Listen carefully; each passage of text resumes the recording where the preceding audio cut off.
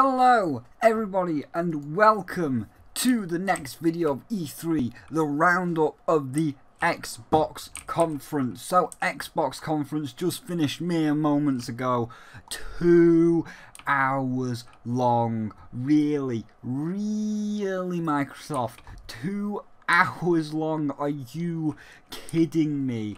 So yeah, it was just tedious by the end. Like, there was no excuse for it. It had the same problem as EA, where it's like, let's just bring in random people to show random things, and oh god, it was so pointless for some of them. Like, they showed Forza off, and we'll get into the games later, but they showed Forza off, and then they were just going Top Gear. Like, I'll put a little bit in the top right now, but they were just going like Top Gear, and it's like, here's a car on stage. Let's analyze this fucking car. Just listen. Ladies Here and comes gentlemen, the first may I of many present the people that no one knows or cares about. Porsche 911 GT2 RS. Whoa! Real life car! Real life car! A real life car! Oh my god. This is not only the most aggressive expression of Porsche's legendary design. Oh my gosh, it's a real it features car. the most powerful road-going 911 engine Spyro, look at this ever real made. car. Like Man, the Xbox One X. Look it's at a them monster. graphics. And with over 4.8 million It's active almost- players across Xbox it's so and Windows good. 10, Forza is It's one of the almost- largest racing communities on the Almost like planet. the car You is real. made this historic moment possible. It's a Through your real passion car. for racing, No, that's the how good the digital and graphics real are. worlds are merging Oh, in snap, an yeah. unprecedented way.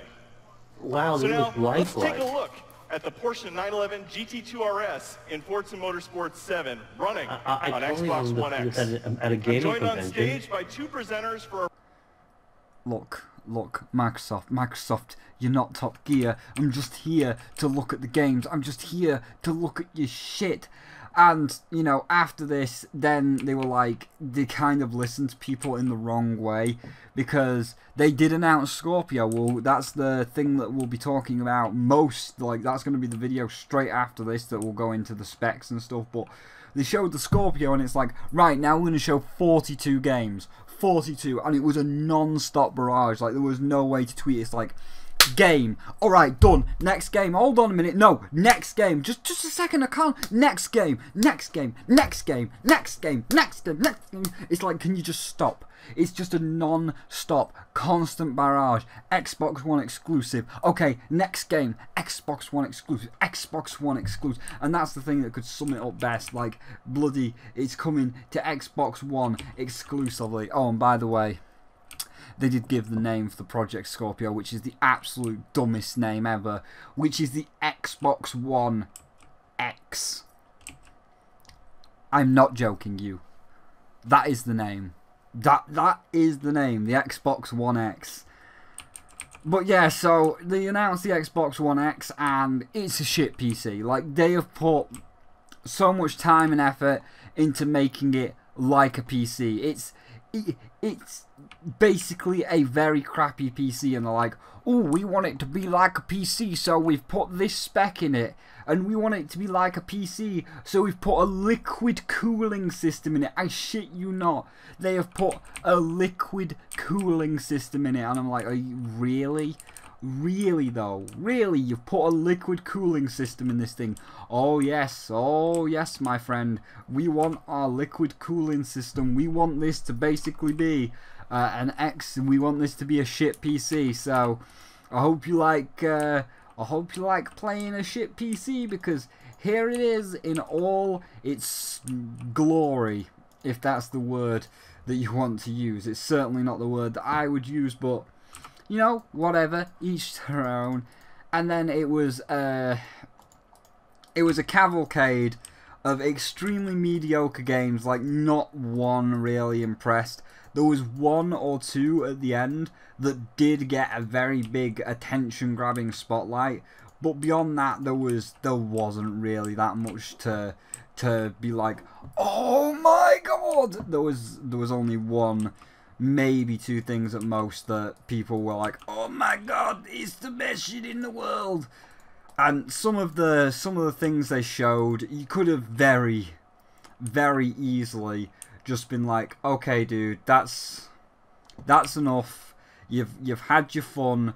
Let's just end it. And nope, next game. No, please, you don't understand. You just go, nope, next game. Like, it just, by the end of it, and this is gonna be where you're gonna notice the tone of my voice across the course of the videos I'm gonna make. And I don't know how I'm gonna make them, because I ain't gonna make 42 videos across the course of this E3. Like, we've only got a couple of hours for Bethesda, so I'll probably cover the stuff with the Scorpio, or the now known Xbox One X. Get both this and the Xbox One X Scorpio videos uploaded, then clear them off ready for Bethesda, and then I'll do all of the recordings tomorrow, because Bethesda's going to be at 3 AM. Let's just check on the countdown screen here. Bethesda's going to be at 3 AM, I think, and by the time that ends, that's going to be 4 AM, so it's just going to be a mess. It's just going to be an absolute mess, because 4 AM will be bedtime, then I'll have to wake up, and yeah, so yeah, 2 hours 54 minutes, which is at 3 AM, so I'll try and get some up, but by the end of tomorrow, when I've covered most of the Xbox games, you will notice a huge sarcasm in my voice, just like a huge don't give a shit in my voice, because, as I say, when it first started, it was showing some alright games. I'm like, okay, this is fine, this is okay, this is good, but after like 2 hours of bombardment, when it got to the really good stuff, like Ori and the Blind Forest 2, which was a game that was confirmed, obviously that got a lot of hype, but by the time we got to the end of it and it was showing stuff like that, I should have been absolutely over the moon for Ori and the Blind Forest. And while I should have been over the moon, the only thing I could think about is this going to end yet? Oh, please, is it ending yet? Is it over yet? Can I go home? Is it done? Is it done? It's still not done. No, it's still not done. It's still going. It's still going. Okay, fair enough. It's still going. Well, I mean, I didn't want it to still be going, but nope, it's still going. Still going strong here. So yeah, I just wanted it to end. By the end of the 2 hours, I just wanted it to end. I just stop.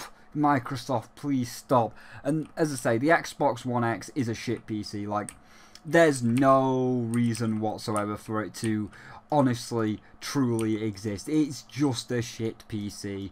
It tried to be a PC with the liquid cooling system and all the other bollocks to be like, hey, look, we can be just as good as a PC, and it's like, no, it's not. Especially because of the price, which is $500. You can get an okay, I'm not going to say you can get the best, but you can get an okay PC for $500. So nobody is going to be buying that shit. No one's going to be buying that shit, Phil Spencer. Not for $500, so the price point's a bit of a fail, but yeah.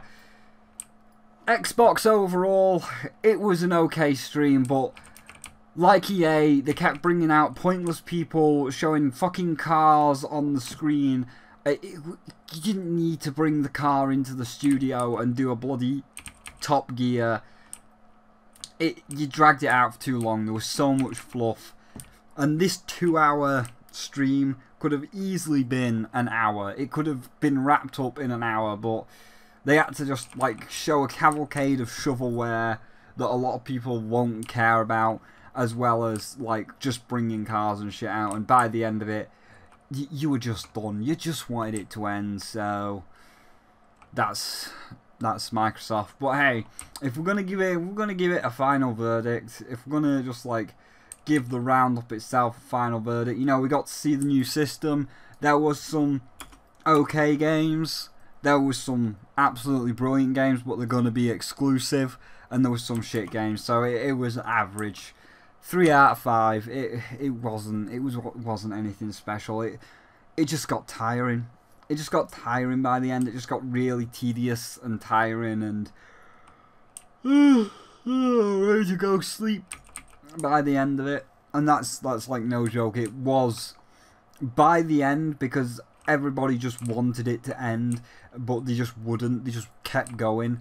By the end, people were getting really bored, starting to check Twitter. Some people were starting to fall asleep, and it's just like, okay, well, you done clearly fucked up. You just made that way too long and dragged out than it should have been. So, yeah, 3 out of 5, nothing great. But let me know your thoughts on the Microsoft press conference.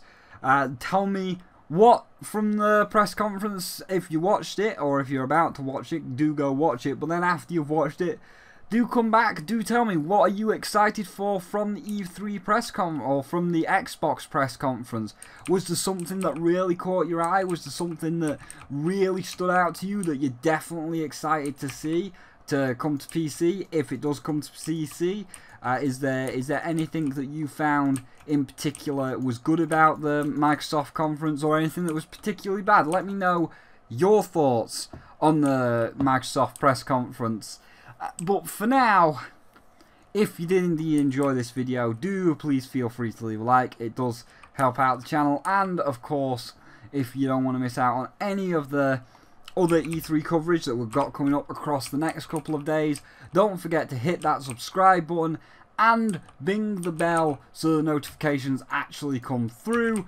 And of course, there are links down below to my Twitter and Deviant if you'd like to see what I'm posting live right now. I did post some tweets about the conference as I was watching it live, as well as a link to my public Discord if you want to come in and chat, and a link to my Patreon if you'd like to go extra mile. But for now, thank you all for watching, and I will see all of you in the next one.